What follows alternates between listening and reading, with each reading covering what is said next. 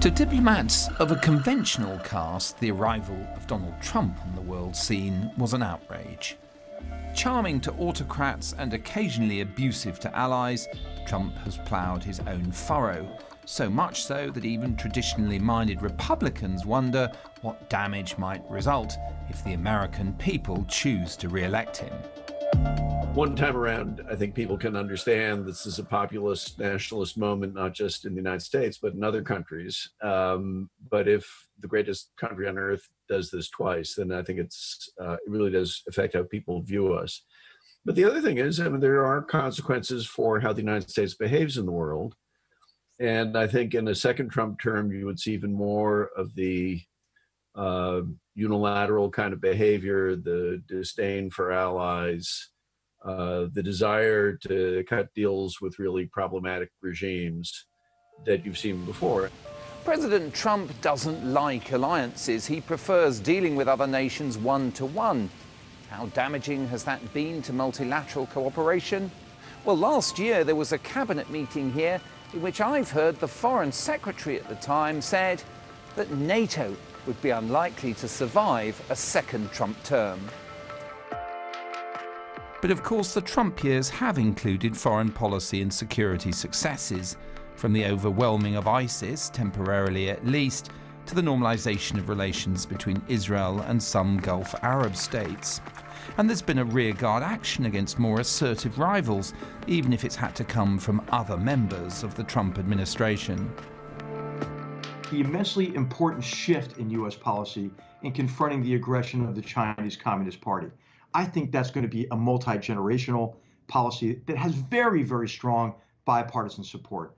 I mentioned on Russia, the Trump administration in its actions confronted Russia significantly, not just with sanctions, but also with providing defensive capabilities to Ukraine, for example, and many other measures that were put in place. Of course, as you mentioned, and as we discussed, you know, the president's public statements were unhelpful.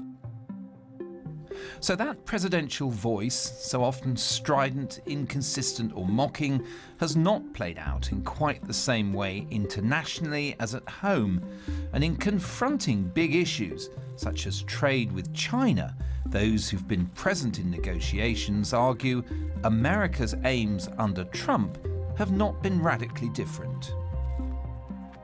What we have seen is that what they want to actually achieve in these negotiations, whether with China or Japan or the European Union, the core national objective have more or less remained the same.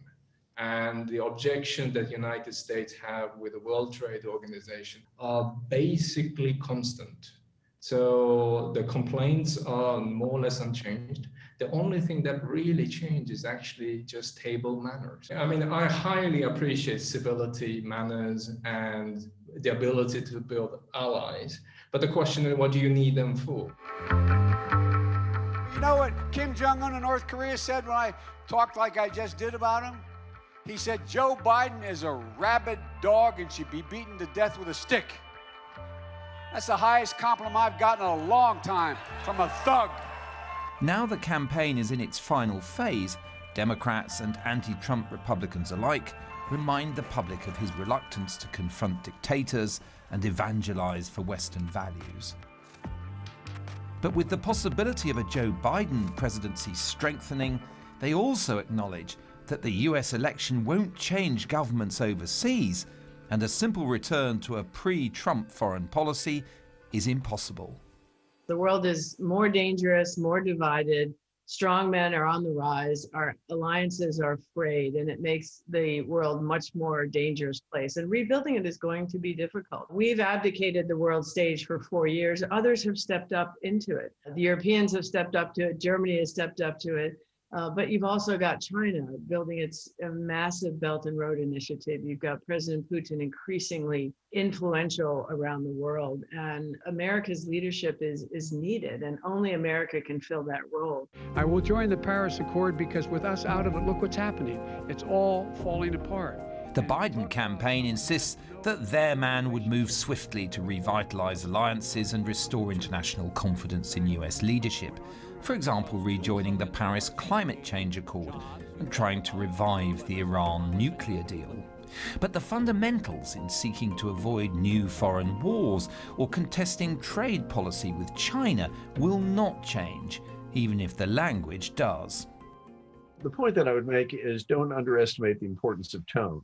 You know, the fact that you have a United States which behaves like a normal ally, which does not seem to be in the grip of somebody who themselves has kind of lost their grip, is going to be a very big deal, and it'll be profoundly reassuring because the Biden team is basically the old Obama team, to some extent the people around Hillary Clinton. Plus, they'll probably bring in a few of the never Trump Republicans, and I expect what they'll do is you'll have a whole bunch of those folks together with people who are clearly surrogates, going to capitals all over the world, you know, from Canberra, Tokyo, London, Brasilia, you name it, and saying, look, the old United States is back.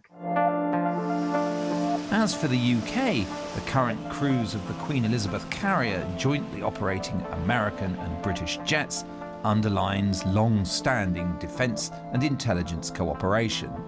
But Joe Biden's shot across the bows about respecting the Anglo-Irish agreement in Brexit has shown that Boris Johnson would be unwise to take a US trade deal for granted. So how will the outcome affect the message coming from the US Embassy in London? Well, whether it's a Trump or Biden presidency, the negotiations for a free trade deal with the US are likely to be tough.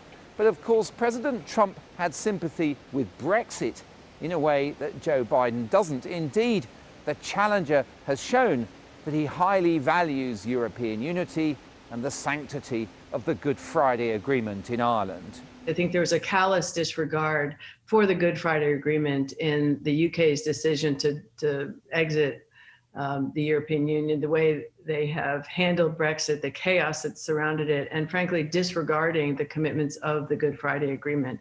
I was very involved in the Irish peace process under President Clinton, and it matters what is upheld in the Good Friday Agreement. And the fact that they would go through this process over years and not have an answer to what is happening to the border between North and South is just frankly irresponsible. It needs to be solved. There cannot be a violation of the Good Friday Agreement. That then underlines that while there may be more civility, a hard-headed assessment of US interests will define the next administration's foreign policy. But along with it, there's an understanding in the wider world that America's ability to define events is slowly diminishing.